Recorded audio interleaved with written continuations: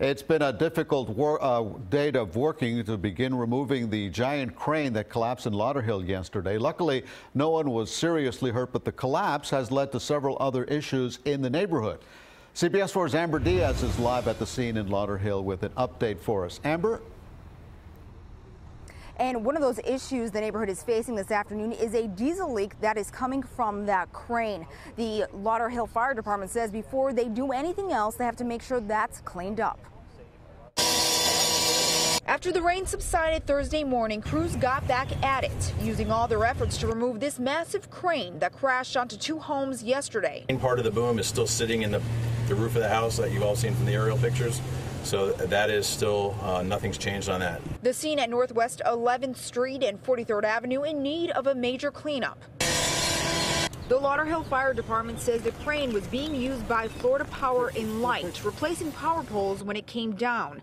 The company that owns the crane, Sims Crane and Equipment, haven't issued a statement, but someone with the company tells CBS 4 the ground beneath it collapsed. Assistant Chief with Lauderhill Fire Department Jay Levy giving updates on the progress. The city of Lauderhill has put out a precautionary boil water notice asking people to boil their water if they have.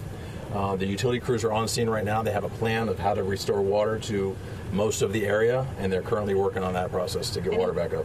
But Glenise Charles is one person who doesn't have to boil water. She was in the home that suffered the most damage. She's now staying at a hotel that the crane company is paying for.